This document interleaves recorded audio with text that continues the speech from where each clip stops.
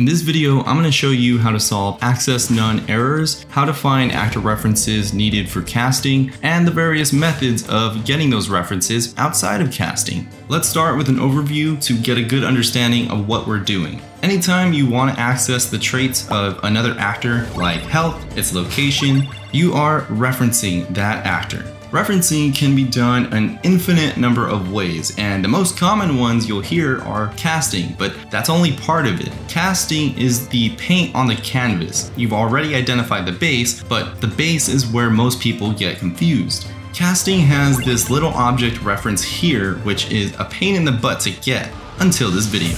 Alright, so let's first tackle the accessed none error. We should figure out what that means by making it happen. For this example, I'm gonna say that I want to adjust the location of this cube here. I want to set its location when we press a button. That's it. So in our character blueprint, we'll add an actor variable and name it cube. Let's make an event where the one key is pressed and put set actor location and plug cube in. Before we test this, I want you to answer this question in your head. When we press the one key to set this actor's location, what's gonna happen? What is this cube? What actor is gonna be placed at 0, 0, 0? Alright, so let's test it out. Hit play and we can turn on our debugger here, pull the window back up, press 1, the logic plays but nothing happens. So let's end it and here we go, access none error. Now, I don't know about other developers, but this error message is extremely unhelpful. If anything, confusing, and I'll explain why in a second.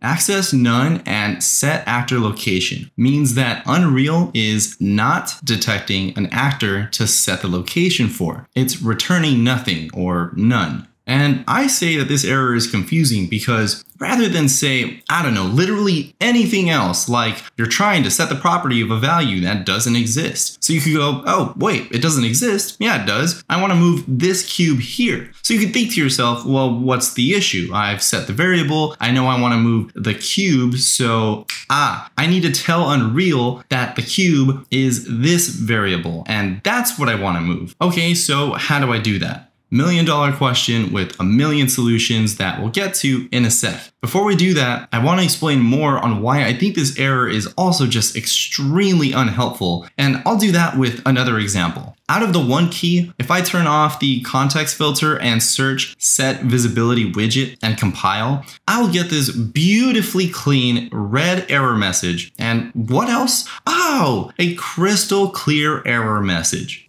Right? I didn't know these existed either.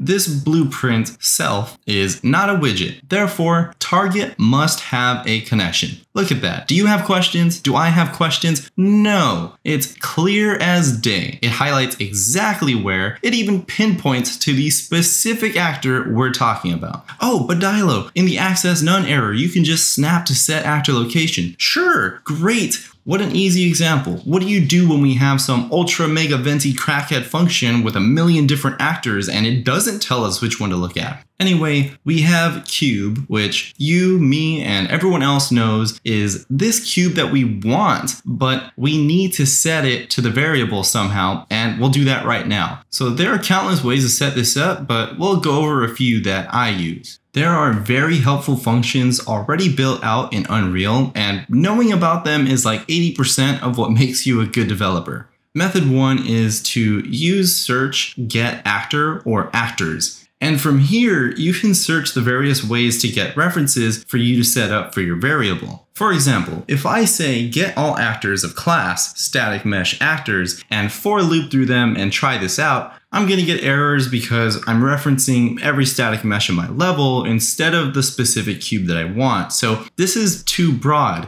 Instead, I can make a class for my cube so that instead of static mesh actors, I'm searching for class cube. And if I only have one, then I can set that as my reference and boom. Just a side note, if you change the class, sometimes you have to get a new for loop because the array element here can change. We aren't using the cube variable at the moment because our example is really basic, but you would technically set it here and then use that everywhere else in your blueprint. Kinda, I'll explain more later. This is an easy way to reference something if you only have one of them in your world, key item, specific character, you get the idea. If you have multiple things, a tracking system is really recommended. Okay, method 2, casting. Every beginner's worst nightmare. Casting is amazing and will always be used because this is how you can access the variables of another actor. If you have combat, you're decreasing the health of the target, typically by the one causing the damage or the weapon held by the damager.